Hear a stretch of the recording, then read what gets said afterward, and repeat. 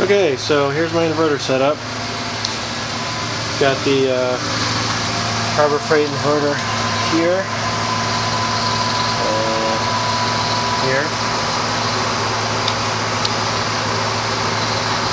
1500 watts. I'm using one outlet. Got a 12 gauge extension cord, 50 feet, run it into the basement. And here's my generator. My Caprice 140 amp alternator, leaf duct battery cables, and to show you the setup here, got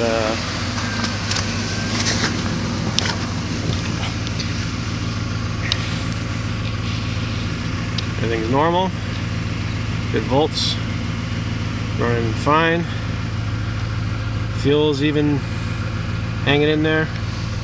And doing a good, totally normal cooling temp. Got my little fan set up. When I hit the AC, it runs one fan. It's part of my setup. Pretty smart.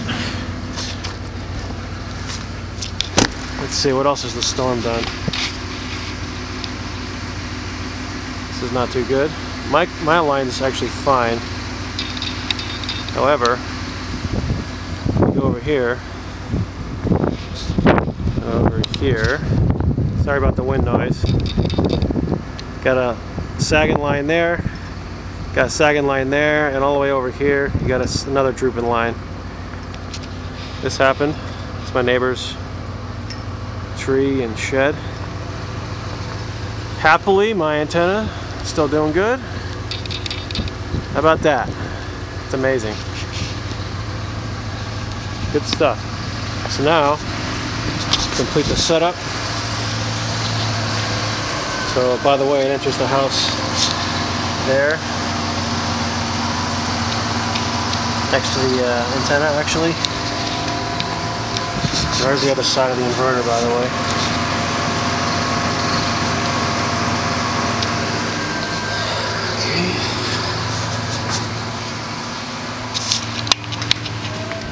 I'll go to the basement.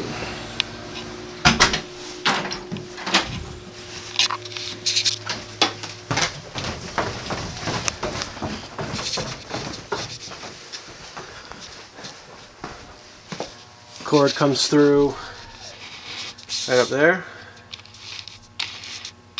and runs along the floor over here to my laundry room area. Oh, look at that. And we got a furnace, proving that somehow. Alright, so here's my laundry room. Got my sort of, I'd like to say ingenious, it's really not that big of a deal, but my splice down here. It's basically a converter between the Nemo 5 regular household plug and the Nemo 10 dryer type plug, which is basically this guy here. This is the actual dryer plug. This is the one I bought from Home Depot. So basically the hot lead of the regular plug goes to both of the hot leads here, right?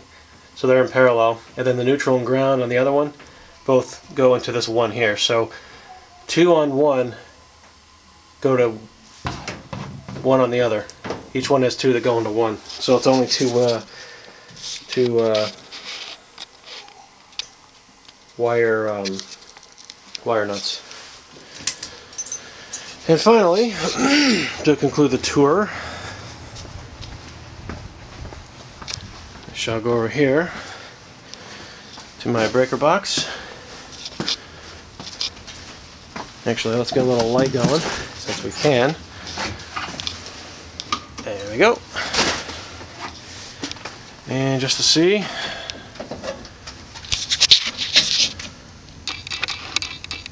Main is off. Everything else is on. Everything's running cool, normal. Panels, the entire house rather, is being fed by this dryer connection.